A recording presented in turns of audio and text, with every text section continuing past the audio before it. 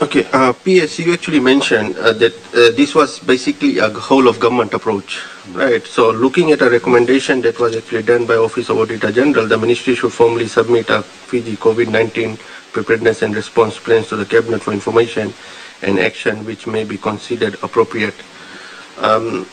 Was this actually to be done post-COVID, or was this something that was actually recommended to be done during COVID? And what was the practical situation at that point in time in ground? Was this practical to actually get endorsement by Cabinet every now and then, looking at the situation that were actually evolving on a daily basis? Yes, I mean, we all understood that a lot of what happened during the time was unprecedented. There was no basic formula for us to work with.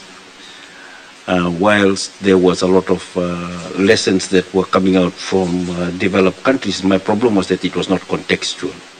A lot of the recommendations coming from, even from WHO, it was highly generic in nature. So for us, really, a lot of what we took out in our preparedness and response plan was pulled out from generic material that was being given to us from WHO. We worked with WHO colleagues on this plan, and there was a lot of discussions, and we kept, and we did have to, they did ask us to keep things generic because of the fact that there were operational details that we could not clearly see. A lot of the operational details actually changed in the course of implementation. There was initially the idea of community quarantine facilities, but the scale of the problem became so bad that we actually had to run to hotels. We had to go to pre-existing facilities. We couldn't keep up food supply. We couldn't keep up all the support mechanisms that are required for good isolation or quarantine facility within our normal.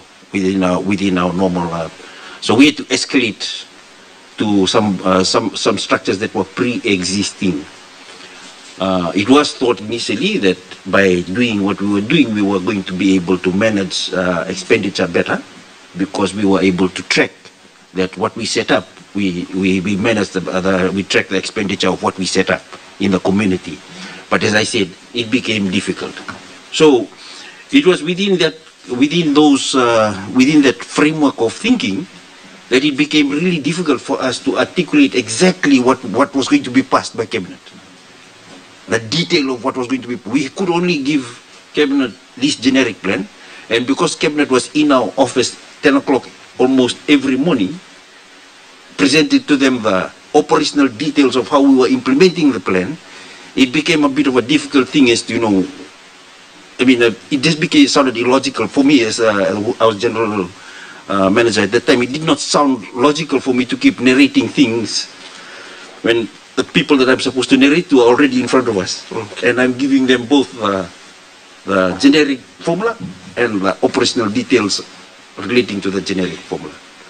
So it became, it was basically a muddy field in terms of what exactly does it mean that we have presented to Cabinet. What is the actual meaning of that sentence in the context of an ongoing, running, unprecedented situation?